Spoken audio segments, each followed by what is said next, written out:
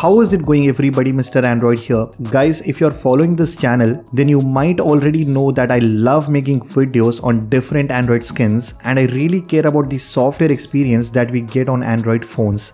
With that said, in today's video, I have this gorgeous looking flagship device from Honor. Not only does it have great hardware that can easily compete with most flagships these days, but it also comes with a truly unique Android experience that offers so many interesting features you won't find on many other Android skins, including Samsung's One UI.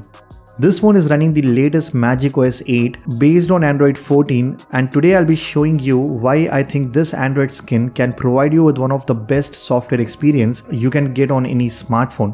So it's gonna be a really interesting video. Make sure you watch it till the very end. Also, let's aim for at least 1000 likes on this one. With that said, drop a like, leave a comment, and let's get started. Alright guys, first things first, if you look at my home screen, it looks quite different from what we usually see on other Android phones. The best part is that not only does it look different, but it is also super productive compared to other Android home screens. What I have done is, I have created a lot of smart folders here that contain shortcuts for specific applications right on your home screen. Now let's say I want to search a video on YouTube. Instead of opening the app first and then clicking the search button, I can directly open the YouTube search right from my home screen. Similarly, if I have to post anything on Instagram, I just need to click on this plus icon. Like this, I can create as many smart folders I want, and it does support most of the applications you have installed on your phone. Now to create a smart folder, you need to press and hold on the app icon and expand it to bring out all the shortcuts onto your home screen. macOS also has enlarged folders, and unlike other Android skins, it even lets you resize the folders as per your need. So you can make it as small as just having 3 applications or go all the way up to 12 or 15 apps in a single folder. The best part is you can change the shape and size to perfectly match your home screen layout. I don't think any other UI lets you do this level of customizations with the app folders. Then we can also stack widgets on top of each other, which helps you save some space and keep your home screen looks clean. Again, a feature that is only present on Samsung One UI and you won't find on many phones these days. So I really like the home screen customization features that we get on macOS, and not only does it look modern, but you can also make it as functional as you can. Now just like the edge panels on One UI, we do have the multi-window dock available on this phone. It not only shows your favorite apps and shortcuts which you can access from anywhere on the screen, but it also has an interesting feature called Magic Portal. Inside the phone settings, if you go into the assistant and enable the option called Magic Portal, once done, with a simple touch and hold, you can drag the selected content directly to any application inside the smart dock. You can drag images to post them directly on the Instagram or Twitter. You can copy text and save it to your notes. And another thing you can do is, you can drag images to search for any item on Google Chrome. This just works like the circle to search feature which we get on Samsung and Google flagship devices. Now in case if you want to save any web pages or documents, you can simply swipe down with your 3 fingers like this and it gets saved directly inside the favorite space that can be accessed anytime you want.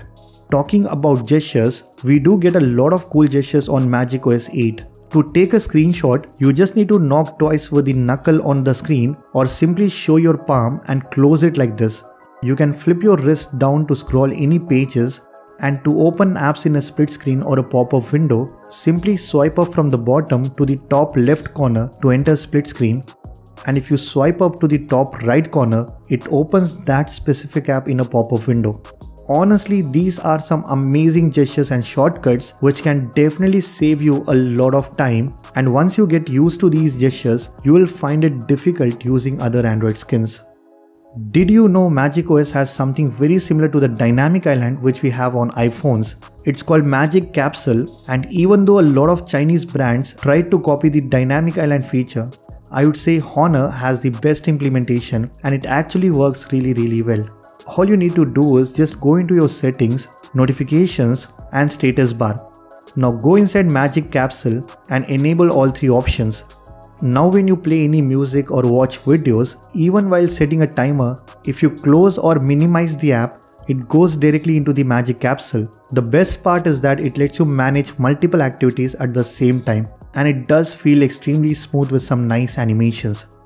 Now let me show you some more iOS inspired features, and what I liked is that they have implemented these features in a really good way.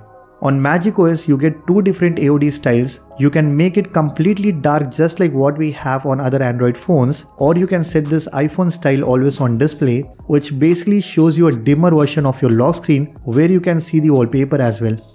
Along with that, it also has the standby feature which shows the time and date when your phone is placed in landscape orientation and the screen is off. This phone offers lock screen customization as well. You can change the clock style, customize the color, add more shortcuts to your lock screen, and if you want, you can completely change the look with different designs and styles. Finally, if you talk about animations, it feels buttery smooth when compared to some popular Android skin like the One UI.